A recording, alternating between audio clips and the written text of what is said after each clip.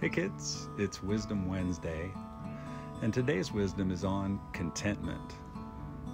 John D. Rockefeller was one of the richest men in history, and he was asked how much money it takes to make someone happy. Rockefeller's famous reply was, just a little bit more.